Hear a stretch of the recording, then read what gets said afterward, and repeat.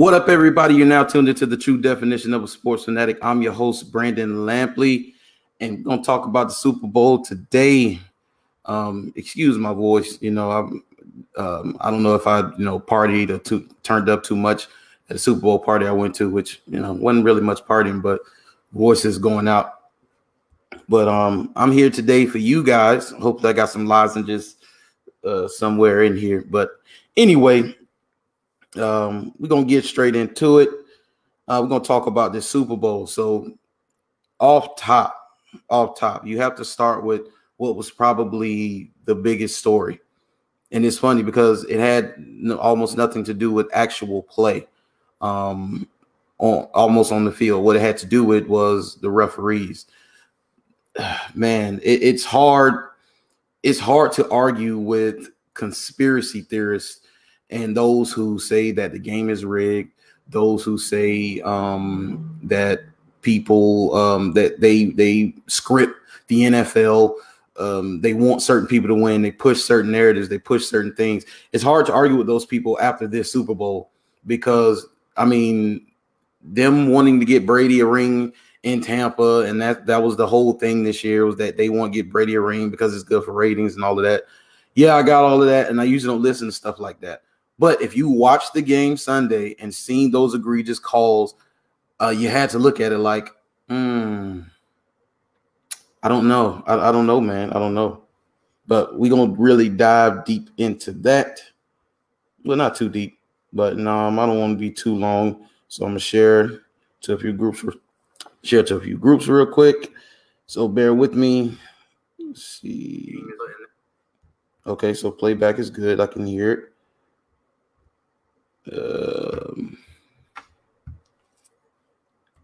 So just whatever Jags.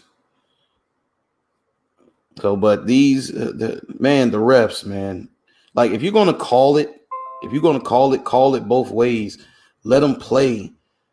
They did this when the Buccaneers against the Green Bay Packers.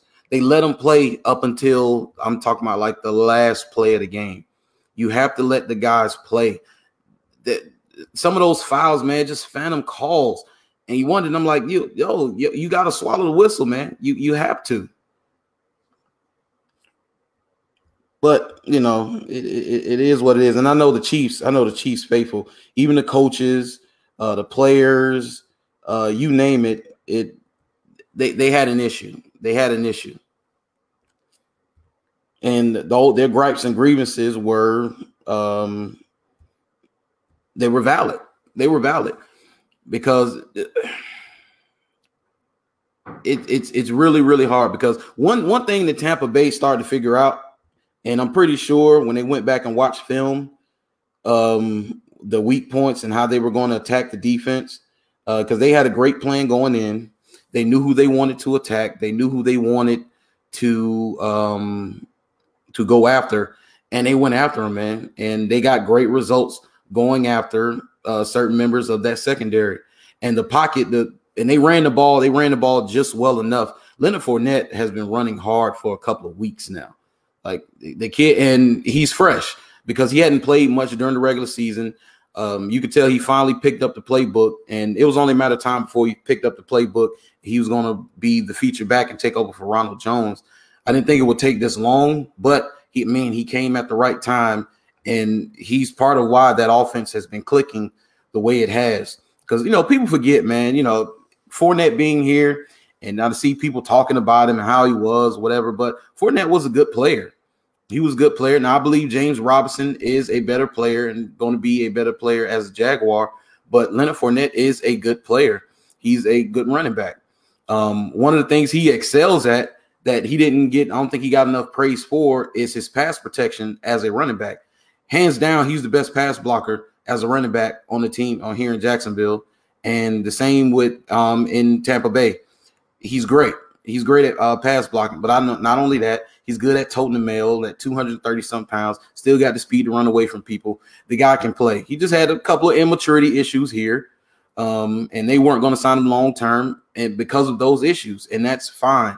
But now hopefully he finds him a home in Tampa Bay, and he's able to continue to grow in Tampa Bay. So, but besides Leonard and besides these reps who had a lot of home cooking going on, you literally playing in Tampa Bay. The other one is watching that Sunday night. It was one of those things where you had to see it to believe it. If I didn't watch a Super Bowl and you told me it was 31-9 and the Tampa Bay Buccaneers absolutely smothered Patrick Mahomes in that offense, I wouldn't have believed it had I not seen it. Like all night, they pretty much played cover 2, and playing cover 2 got two high safeties. They were able to contain Tyreek Hill. Travis Kelce ate him up underneath, as tight ends usually do when you play cover 2, because he finds a soft spot in the zone. It's right in the middle of the field. That's what tight ends eat in cover 2. So he was going to do that regardless, and they found creative ways to get him open. But having those two safeties high, those deep shots of Patrick Mahomes just wasn't there. And the only way you can bring a running back outside, not a running back, but you bring a defense out of cover 2 is you have to run them out of it. You can't throw them out of it. You got to make them bring that safety down in the box and stop the run. So you get out of here with that home cooking stuff. They were holding every play. You could call that. You call that in every game, Jakar. You can. You call holding on every play in every single game. But it was home cooking. What are you talking about, man?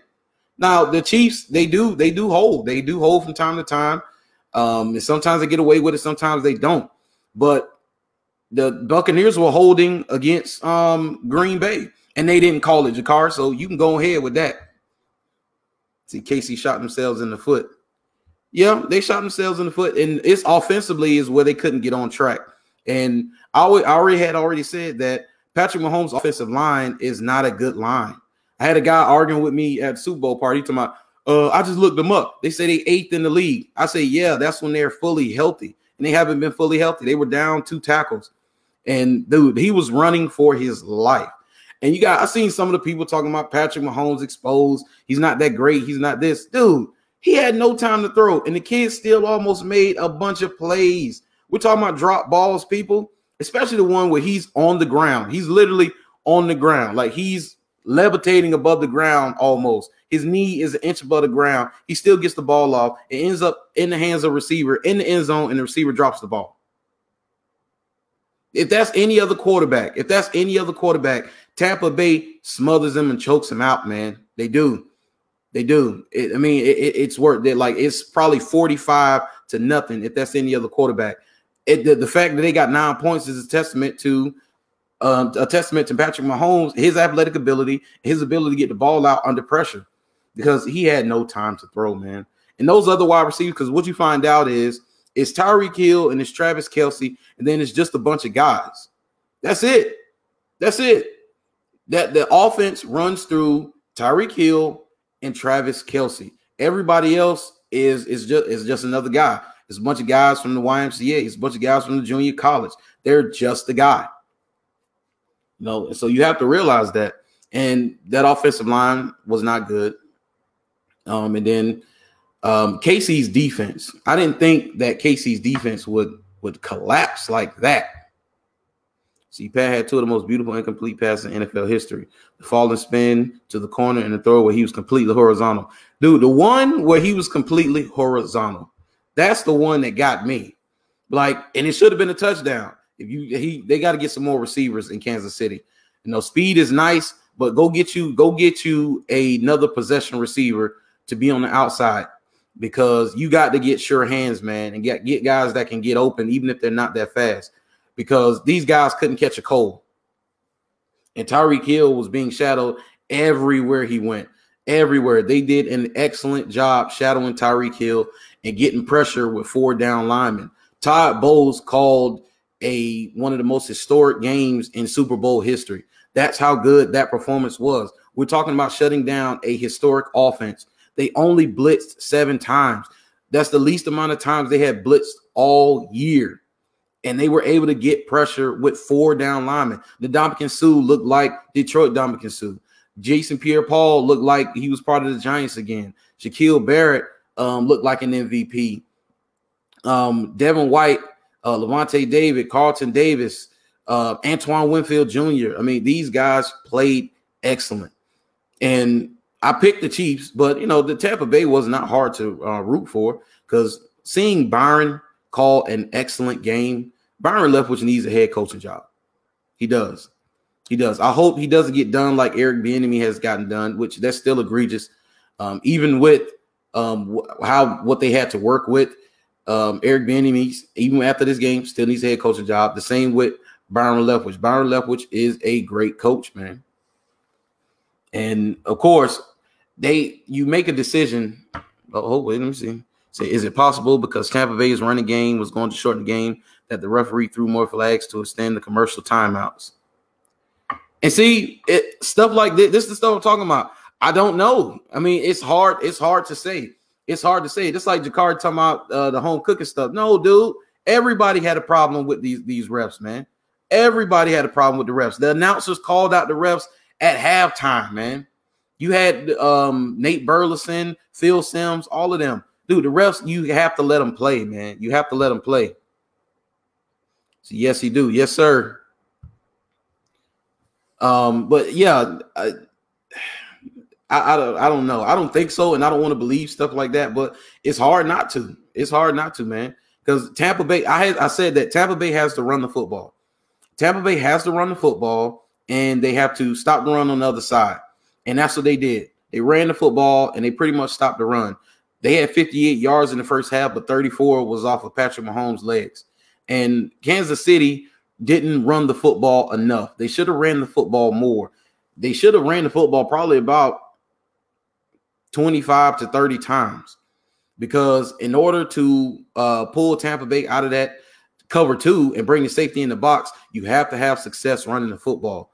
The way you're going to get your deep shot sets, anytime you usually see deep shots in the NFL, it's because teams are in single high safety and players get by their the DBs because you got single high safety. And but Patrick can manipulate the safeties with his eyes. You can't do that if both safeties are back and they're covering a half size of the field, man. So in order to do that, gotta run the football, and they didn't. They just threw and threw and threw. Now I understand them. They kind of panicked once they got down, but they've always been down. They've always played from behind. So I don't understand them panicking and not continuing to run their offense. But them not running the ball like they should have, maybe they didn't trust the offensive line, because even you can manufacture a running game even if you can't run the ball, short passes, screens. But even on some of those, man, Tampa Bay's front four was absolutely ferocious, man. Jason Pierre-Paul and Shaquille Barrett look like wide receivers rushing the end. They look like when you give a defensive lineman like 99 speed, like you you create a defensive end on Madden and you give him 99 speed, and you know how fast he come off the edge. You're gonna get 25 sacks a year in franchise mode, and that's what they look like. Soon as the ball is snapped, man, they were in the backfield and on Patrick's lap. See, what do you think Tyron said to Tom? I want to know that. I would pay folding money to know what Tyron Matthew said to Tom.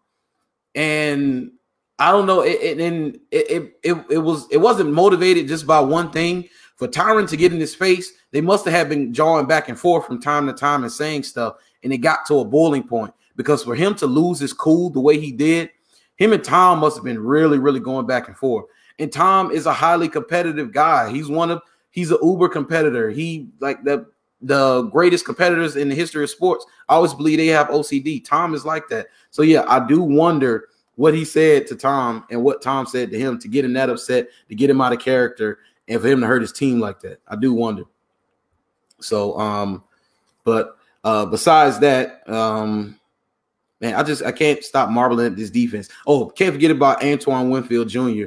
and him throwing the peace sign up in Tyreek Hill's face, because that picture from that first game where he burned them for 260 yards. There's a picture of Tyreek Hill chunking up the deuces at Antoine Winfield on his way to the end zone. And so Antoine did the exact same thing to him in the Super Bowl on his way to winning a championship. I mean, you can't write stuff like that. Like if that's a movie plot, it gets thrown out because you're just like, nah, that stuff like that'll never happen. But it happened. So, but even with all this said, Tom Brady getting his 7th ring, Let's see, and did a backflip in his face. Yeah, yeah, yeah. That's what I say. Tampa was easy to root for, man. Because I told you I love Antoine Winfield Jr. I think the kid is going to have a really good career. But besides, Tom getting his seventh ring, I was telling people, I said, Tom getting his seventh ring does absolutely nothing, in my opinion, for his legacy to me, because he was already the greatest of all time a couple years ago. Like after he came back against Atlanta, he was the greatest of all time at that point. It was forget Montana's 4-for-4, forget John Elway back-to-back Super Bowls.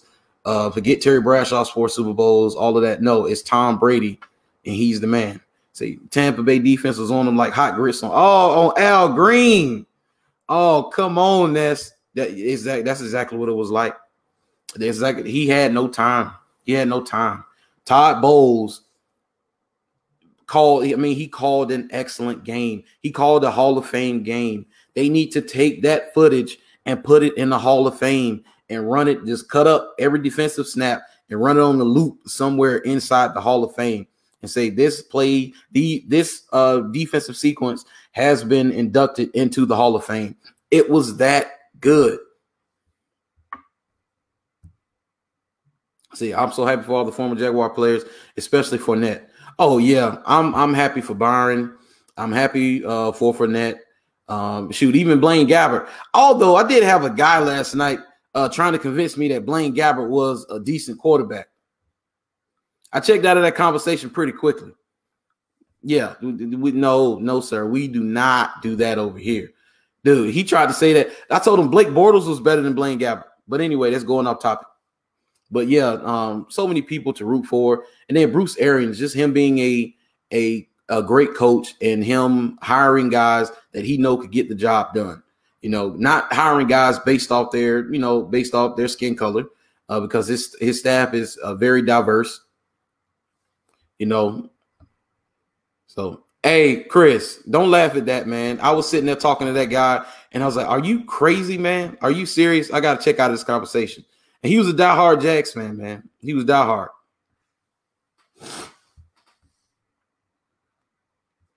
But oh man, where was I at?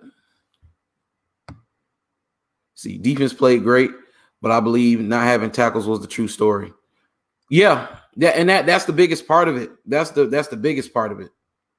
Let's see, but hold on for a second.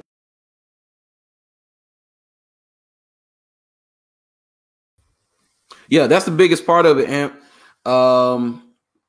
them not having those tackles was obvious. I told you those guys were in his lap early, man. Early. As soon as he snapped the ball, I've never seen a quarterback run backwards 30 yards and still get the ball off out of bounds. Craziness. Say he should have known better. Hey, it was an older black dude, and one of those conspiracy dudes, because he hit me with the, oh yeah, every time a player leaves Jacksonville, they go off and win the Super Bowl with another team. I said, but that's the league. That's how the league works. Ever since free agency came about, guys leave a team and go to another team and they can win titles. Jacksonville is the only place that happens to.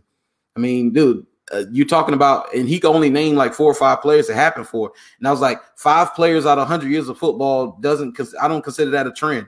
It's 5 players that don't consider a trend. No, it doesn't. It's not a trend, man. Cut that out.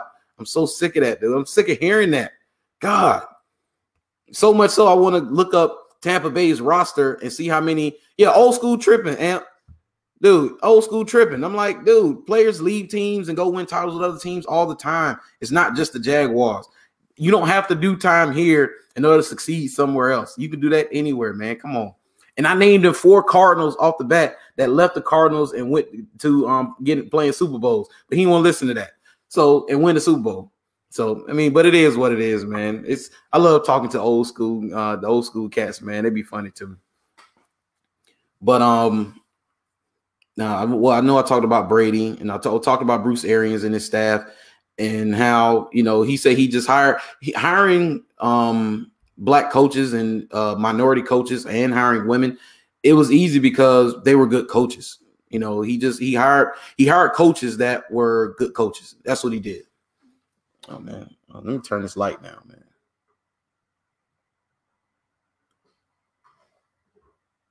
There we go. That's a little better because it's like killing me.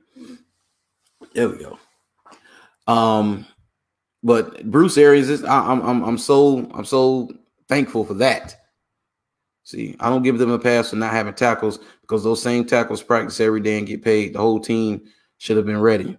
Oh yeah, I mean, it is what it is. If half the if a bunch of guys that went out with injury, I mean, it is what it is. If Patrick couldn't play, I mean, it is what it is. You know, your best ability is availability. So, you know, I do get that. I do get that. See, ex-Jags in the Super Bowl only stand out because we Jags fans. And I told him that, Jakari. Thank you. I told him that. I'm like, the only reason people say this is because you're Jaguar fans and you watch the players that you watch go to other teams and win. You're not a fan of another team to watch where players leave those teams and go off to win championships. You're not watching like that because you watch the Jaguars. And I tell people that all the time, dude. I'm like, come on, man. Come on. And then when he started talking about Blaine Gabbert being a good quarterback, and he said he don't think Trevor Lawrence is going to be as good. I said, dude, it's not even close. We brought up the college stats. 6,000 passing yards for Gabbert and then 10,000 for Trevor Lawrence. Trevor Lawrence is a can't-miss prospect, man. Blaine Gabbert was not a great quarterback coming out of Missouri. He was middle of the road. He turned out to be a bust. Now, he didn't come to the best team. I will give him that. We ruined him. We did. Because how he could have succeeded, if he could have probably succeeded had we had a better team. But he wasn't good enough to make a team that wasn't that good better. Let's see. Blaine Gabbert. Yeah, Ness, man. I was in stitches. I was like, you got to be kidding me. See, the man on that, Pookie from New Jack. Yeah, he was smoking on Pookie Lope last night. That's what he was doing. We did. Whatever shot he had at being good, dude, go back and look at that team that Blaine Gabbert came to. That was an awful team. Awful, absolutely awful team. That's the only leeway I give him. Other than that, trash. But anyway, now going forward, what's on the horizon for the Tampa Bay Buccaneers and the Kansas City Chiefs? Where do you go from here? For the Tampa Bay Buccaneers, it's the run it back tour, just like the Chiefs did this year. It's the run it back tour. And it's crazy. Patrick Mahomes could potentially have went to 3 straight Super Bowls. And people talking about the kid again being exposed and not being that great. But we're going to get to that. For Tampa Bay, you run it back. They pretty much have enough to where they can pretty much retain majority of the team and bring those guys back. You got some guys to pay, but you can bring it back. And I think the let's see, ex-Raven won last night too. I guess it's a trend. Yes. Thank you, Anthony. Oh my God. Yes. I guess it's a trend. If you're Tampa Bay, what you're doing, let's see, super proud of you. Hey, I appreciate that, Dwight, man. I appreciate that so much. I love you guys, man. I love all the support. Yeah, I appreciate y'all. See, Tampa Bay should repeat easily. Yeah, I was getting to that, Ness.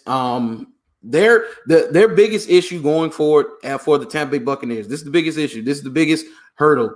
And once you see that he's good, then I will have really no injuries, of course. And, of course, the bug. Tom Brady. Tom Brady is a bit of a question mark going forward. And the only reason I say that, and it's not because he can't play, he's not good enough to win. You see that he can still play. He is good enough to win, yes. But the cliff is coming. He's going to fall off a cliff at some point.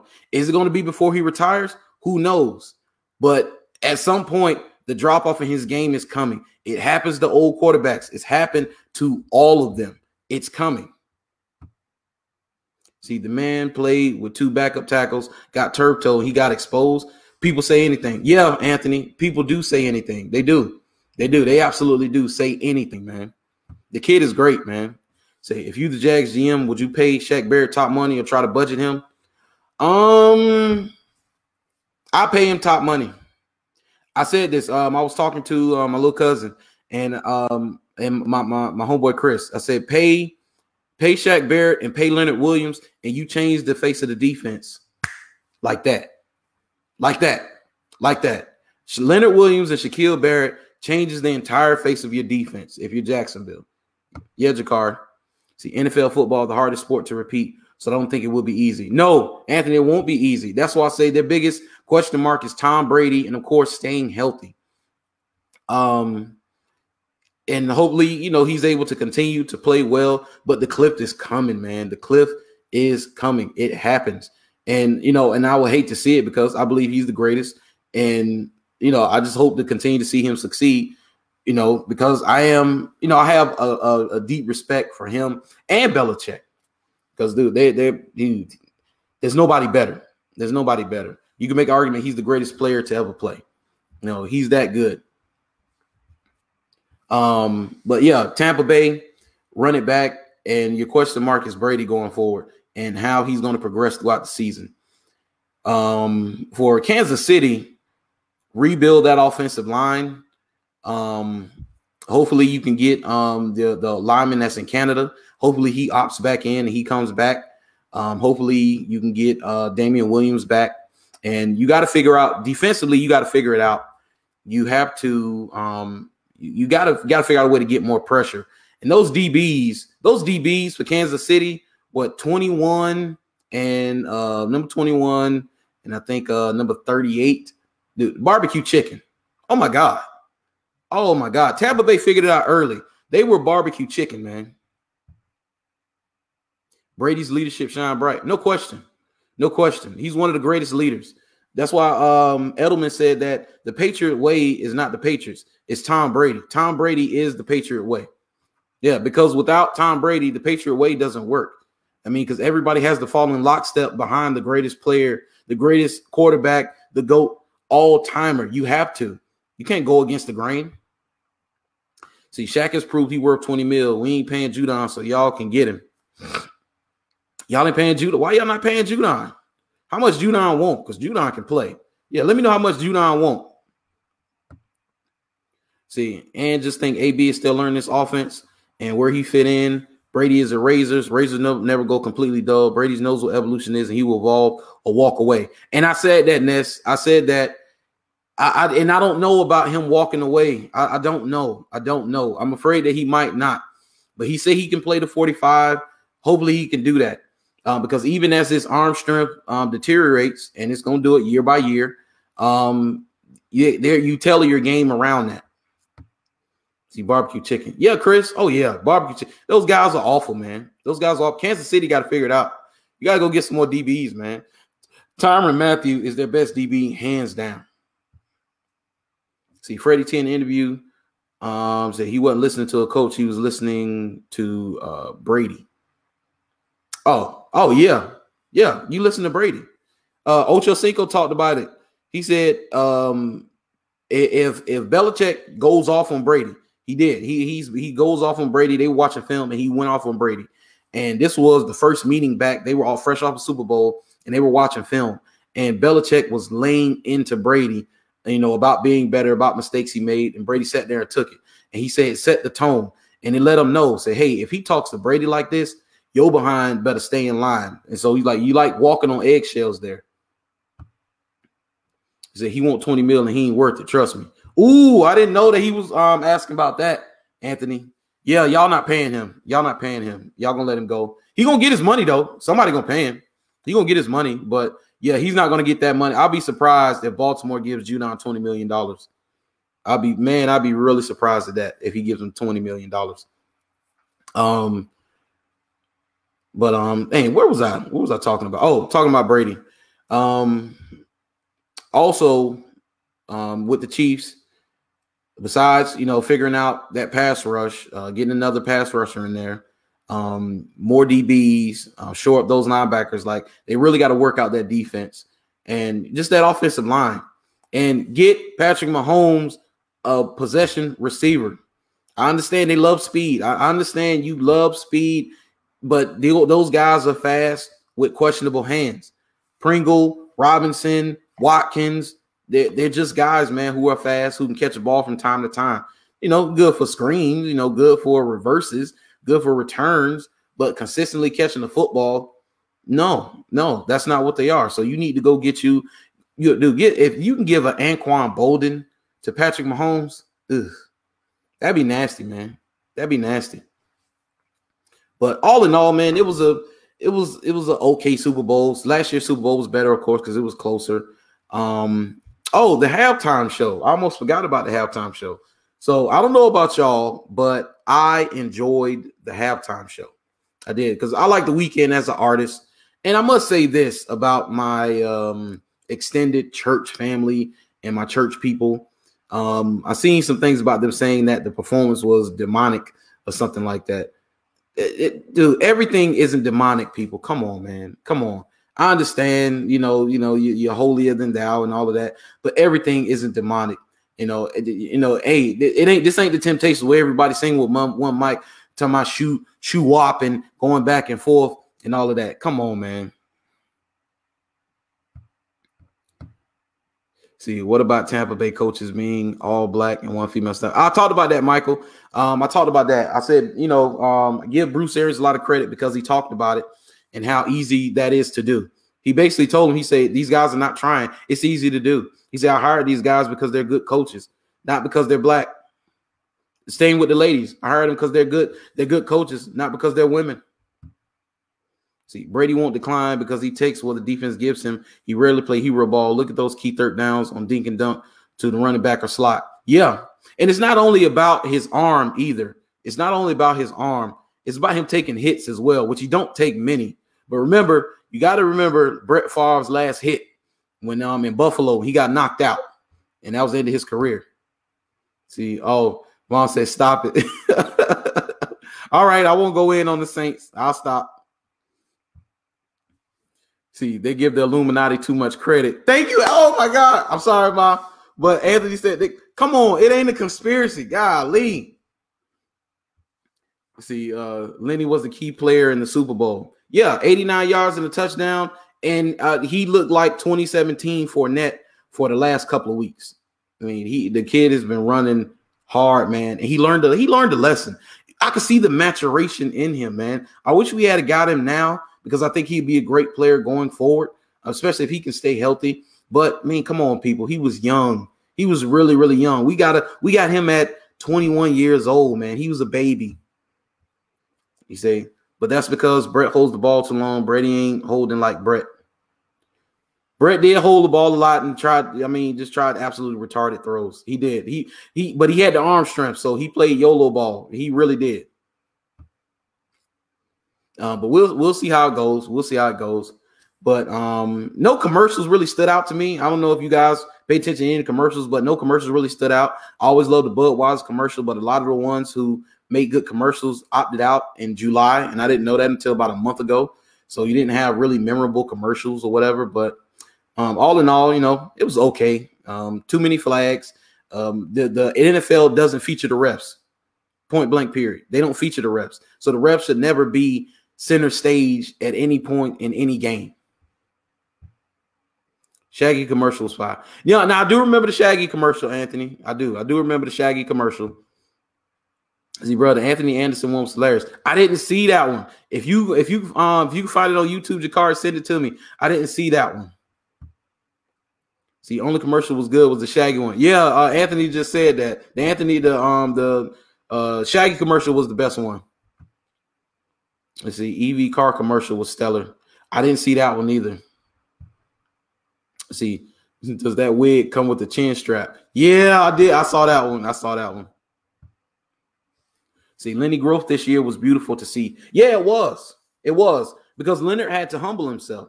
I mean, he no matter what he says, he didn't want to be cut by the Jaguars. He would want to have stayed here and got paid and be a Jaguar. I'm pretty sure he did not want to get cut.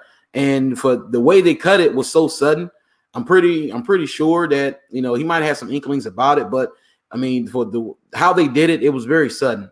And I'm sure it humbled him to go and have to sit behind Ronald Jones and learn the offense and to just be a role player for majority of the season and have to sit back and learn is a humbling experience. And, he didn't pout. He didn't go into the tank. He learned the offense. He was a model citizen. He stayed out of trouble. He kept his nose clean, and he came out on the other side of it playing great football. And I hope that continues for him in the future. But 35 minutes, man. I didn't mean to go this long. But man, I appreciate you guys. and ladies for tuning in, because my mom reminded me that there are ladies who watch me, and yes, there are ladies who watch me. So I appreciate all the ladies. I know you guys don't really comment like that, but you know, don't be afraid. Don't be afraid. Throw your 2 cents in. I can work with just about anything, as you can see. You know, it doesn't matter. But remember to like, share, subscribe. Remember, follow me on all of my social media accounts going across the bottom right here. I'm getting a little bit of a following on TikTok, and I'm gonna start putting some other content on TikTok. Yeah. Shout out to moms. Hey, moms, man. Moms, man. Yeah, shout out to moms. That's probably my biggest supporter, moms. But shout out to her. Shout out to all my people, man. I love y'all. I appreciate y'all. Thanks for the support. I got some more content coming up, of course. About to switch it up and start putting out more stuff. Definitely talk about relationships and different things like that. Hold on a second.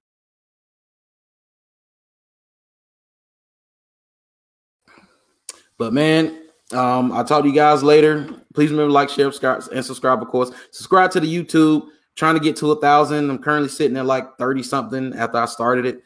But it's growing, but growing very slowly. And I'm growing on other platforms. But I appreciate you guys for sharing me. I love you guys. But I'll talk to you guys later. Peace out. See. Oh, yeah, broadcast.